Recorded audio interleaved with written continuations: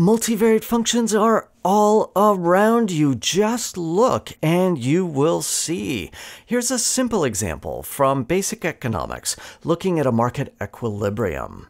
Let's say that we use P to denote the price of a certain object, an object that is supplied according to some supply curve, in this case a straight line, S0 plus AP. There is a corresponding demand curve, which we'll also model as a straight line, D0 minus B times P. Now, these are set up so that the supply line has positive slope. The demand line has negative slope. That makes sense for economic reasons. These two lines are going to intersect somewhere. This is the market equilibrium, and it occurs at a certain price, P sub m, the market price, and at a certain quantity, Q sub m, the market quantity.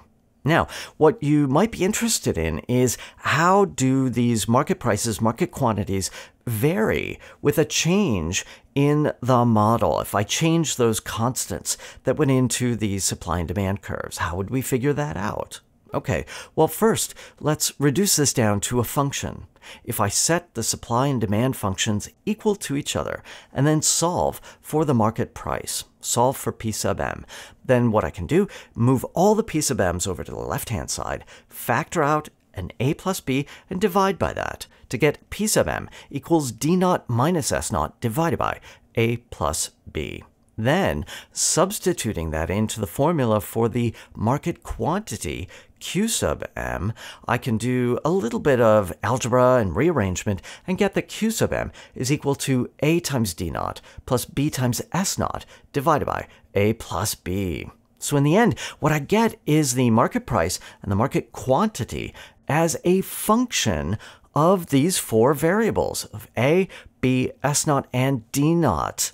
Now, that's an interesting function, 4 inputs, 2 outputs. If you have a more interesting economic model, you're going to have a lot more inputs and outputs.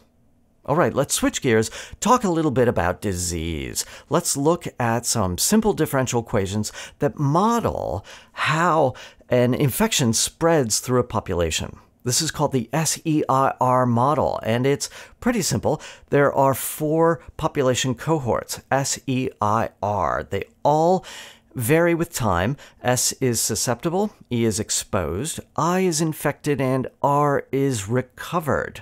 Now, the SEIR model is a model for how these evolve over time. This uses differential equations and says that ds dt, dE dt, di dt, and dr dt are all some function of the population sizes, S, E, I, and R. Now, this function looks kind of complicated, but that's because it involves various positive constants, alpha, beta, gamma, and mu. These are rates, say rates of infection, rates of recovery, things like that. Now, I don't really care about the details of the model as much as I care about the fact that it has 4 inputs and 4 outputs. And this is one of the simplest models in epidemiology. There are much more complicated models out there that have more inputs and outputs. Other examples of functions with lots of inputs and outputs are inspired by robotics. We've looked at the robot arm before and the kinematic map that has all the joint angles as inputs, and let's say this time has 6 outputs representing both the position and the orientation of the object. Now, if you move on to statistics, data, machine learning, anything like that, oh wow, now you're talking about functions with, oh, so many inputs and so many outputs, depending on what you're trying to do. There are so many interesting high-dimensional functions out there.